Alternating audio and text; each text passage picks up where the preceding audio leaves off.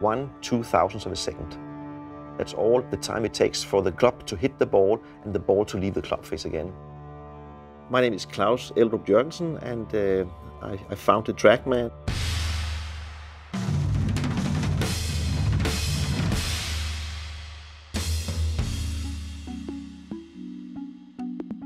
I'm definitely a golf lover. I was not a great player, but I was a good player. I love to practice. When we started, the question we asked ourselves was, can you make it more fun, more efficient to practice using technology? In the beginning of 2003, I mean, there's a lot of technology around, but nothing has happened to golf for decades. So, I mean, you still buy a bucket of balls and you hit it, and at least at that point in time, you didn't get any feedback. I'm not a technician or radar engineer or anything like that myself. So I was very, very lucky and ran into a very, very good guy who's been spending his whole life and career working in the military using Doppler radar. My name is Fredrik Toxen, and I'm the inventor of the Trackman technology. The first time I met Claus, I was head of R&D making radars for military applications, so tracking missiles, bullets, rockets, and that stuff. He had this fantastic business idea. If you could track a golf ball, how you could make a business out of that. In the beginning, we thought of this as a practice tool, but it quickly turned out that we had a lot of interesting data that actually was very valuable to the equipment manufacturers. After equipment manufacturers, it became club fitting, and eventually it became teaching. In the beginning, we just measured the ball, how far was the ball traveling, and the height of the ball, the spin of the ball. In the old days, people thought that they could just look at the golf ball and tell what the club was doing at impact, but you can't do that. There's several combinations of golf ball and club impact that'll give you the same ball flight.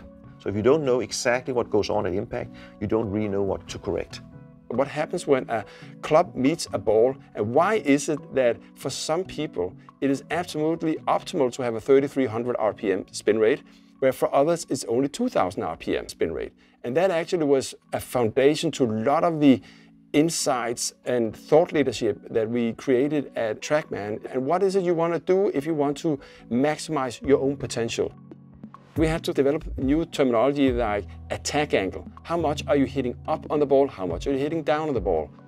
If you are making contact with the ball after the low point, you have a positive attack angle. Your club path will always be more to the left for a right-hand player than your swing direction.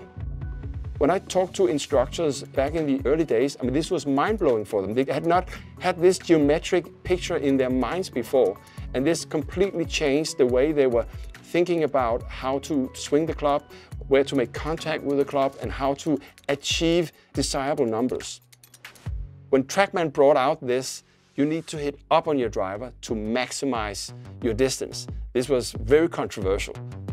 Trackman is a hardware company where everything is designed in-house. I mean, there's not a component you find in any of our devices that we have not designed ourselves. We design our own microwave components. We are building all the electronics. There's not a piece of code that is running either on the devices or in the applications that has not been built in-house. We are definitely also a data company. We started out using Doppler radar technology.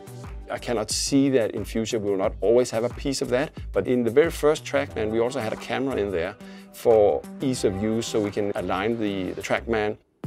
4 or 5 years ago we took a completely new step with using the cameras as a tracking device. So now we are tracking both in radar as well as in camera data, computer vision.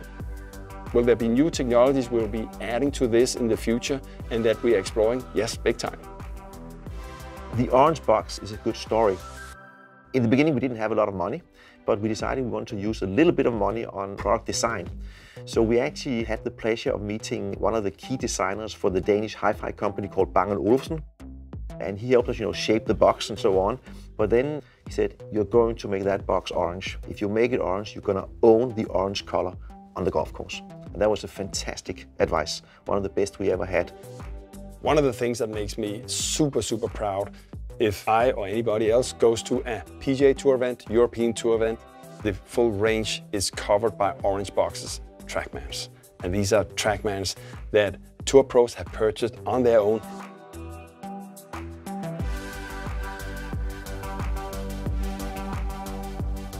We've never, ever, and will never give any Trackmans away for free. This is state-of-the-art technology designed to provide the highest level of accuracy that tour players and equipment manufacturers so need.